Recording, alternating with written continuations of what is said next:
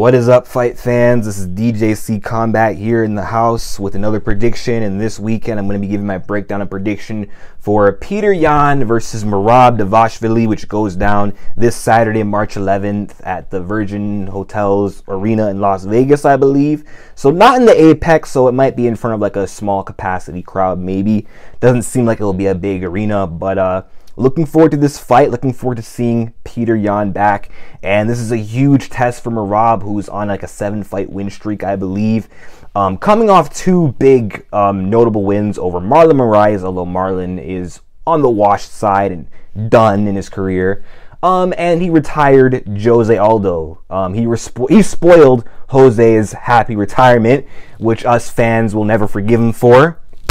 And he leaked Jose's special retirement, forcing Aldo, pressuring him into actually making a decision now that everyone knows what he said, which really annoys me. And it annoys me that Merab Dvalishvili is willing to hold up the top spot without fighting the champ because the champ is his best friend. And I wouldn't mind seeing Merab fight Aljamain Sterling. You know, teammates fight all the time, so that really bugs me. You know, there's some things about Merab that annoys me, but I respect him. He is a really good fighter. And there's a reason why he's winning all these fights. He is as good as hyped to be, you know? And he's got a style that revolves around a lot of pressure, a high active pace that breaks his opponents. It's not just his wrestling. He's a good wrestler. But it's that pressure. He sticks to you. He's good at grinding you out against the cage, wearing you down. But he can also take you down and smash you. But even if he can't take you down, he can hold you against the cage. But his striking isn't bad. Merab Dvalishvili does have decent stand-up. He does pack a bit of a punch, but he's not fighting Jose Aldo, and he's not fighting Marlon. He's fighting Petr Yan, and Petr Yan is better than Merab's last few opponents, better than Cody Stamann, and better than John Dodson by far, and, you know, way better than Aldo Moraes, just fresher than all those guys. And I believe he's fought and he's beaten a lot better competition than Merab Dvalishvili as well. And the styles are different, you know, like with Jose Aldo and Moraes too, but especially Aldo, what's haunted him all his career is the issues with his stamina. That's what's lost him a lot of fights. So him fighting at altitude in Salt Lake City, Utah, he didn't want to gas himself out against a high-pressure fighter whose style is to break guys down, knowing that it's happened to him before. So Aldo was conserving his energy a little bit too much, backing up a little bit too much, giving Merab too much respect because he didn't want to gas out.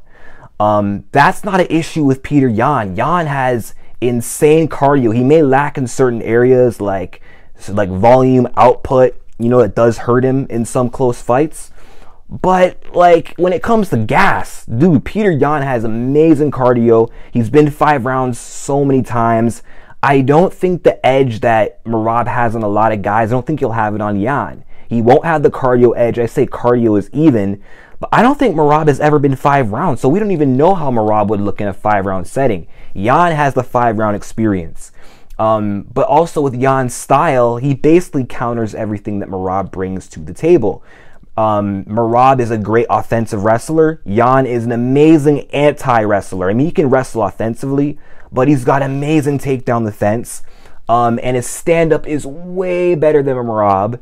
He's faster than Merab, more accurate than Merab. He's got good counters. You know, you can't just, even though Petr Yan does shell up under pressure, when he gets your timing and he counters you, it will hurt. And we've seen Merab get chinned before, so I don't think Merab wants to mess around with the stand-up of Petr Yan. I don't see Yan giving up ground like Jose Aldo. I don't think he'll accept pressure from Merab and let Merab hold him against the cage. And even if Merab does take Yan down, he's not keeping him there. The only reason why Aljo had that many minutes of control time, like 10 minutes, is because Aljamain Sterling, it's his jiu-jitsu, his ability to take the back, to wrap you up in the body triangle. Merab doesn't do that. So if you can't body triangle Yan, he's going to pop back up. So if Merab Dvalishvili does take down Yan, Yan is getting back up. But also Merab, he doesn't have like the same level of control time that an Aljamain Sterling does. Merab's kind of like Colby Covington in the sense where he will take you down, his pressure is relentless, But you can stand back up, but he'll grind you back down. But I just cannot see him out-grinding Yan. I can't see him out-wrestling Yan, imposing his wrestling or out-striking him. I think the only thing that's hurt Yan, you know, in his career was his inability to start fast. He likes to start slow because he likes to download information and then adapt as it goes on. Because if he starts too quickly, he's not able to do that. But it's a 5-round fight. 5 rounds. If you put Yan in a 5-round fight against anybody, all bets are on Petr Yan. So I think 5 rounds is going to favor Yan in this fight. The style will favor Yan in this fight as well. And Yan is a former champion too, you know, and a lot of his losses, all 4 of his losses, like 3 of his 4 losses are split decisions and 1 of them is a disqualification. If he doesn't throw the knee against Aljo, he's still the champion. If the judges didn't rob Yan in broad daylight against O'Malley, he's coming off a win, you know. If I'm not going to call the Aljo rematch a robbery, but if he got the nod against Aljo, he's the 2-time bantamweight champion. So he arguably could be like, what, 20-something and 1 or 20-something and 0. He could be an undefeated fighter right now. But Yan is going to come in with a chip on his shoulder, you know, coming off those frustrating situations. We're going to see Yan look the best he's ever looked. I think he's going to show levels against Merab. I just think the style isn't good. And Merab ain't no Aljamain Sterling, but Yan needs this win, man. He needs to win. He's like 1-3 in his last 4 since getting DQ'd, losing his championship by DQ in a fight he was winning, by the way. His skills were at an all-time high. You'd think that he'd just easily bounce back, get the belt back from Aljo, but that's not how it happened. He got the interim belt from Sanhagen, lost the rematch to Aljo, and lost to O'Malley. So if he loses here and goes 1-4 since then, man, his legacy is forever tarnished, man. So I think Yan knows that. And Yan is going to come in with a different fire, a different motivation. He knows he has a lot to lose here. And he's not going to let himself get beat by Merab Dvalishvili, you know. He's just in his mindset, man. He's just not going to let that happen to him. So I'm picking Petr Yan to win this fight. I think it will be competitive. I think Merab will have success. He will get takedowns, but he won't be able to maintain control. He might have cage control, but it won't last. We might see Merab get taken down a little bit here and there. Yan won't control him. But ultimately, it's going to be a striking match because of Yan's takedown defense. And that's going to lead to Yan picking Merab apart. And Yan has big power as well. He's got the power advantage. And again, we've seen Merab get chinned. I think Yan can hurt him the way Maurice did, except Yan, because he's so patient and calculated, he's not going to rush the finish.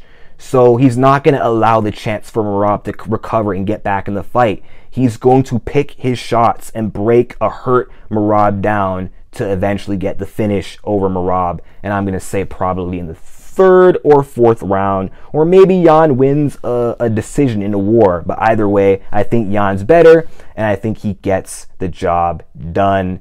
And I think it's better for the division, you know, because if he wins, and let's say Sterling wins, there's a big trilogy right there. Or if Cejudo wins, I've always wanted to see Yan versus Cejudo, whereas if Aljo wins and Merab wins, it ruins the division. If Merab wins and Cejudo wins, I'd like to see Merab versus Cejudo, but it's not a big enough fight for Henry to stick around for. So we shall see. But I got Yan winning this fight. Let me know your predictions in the comment section down below. Like and subscribe, and peace out.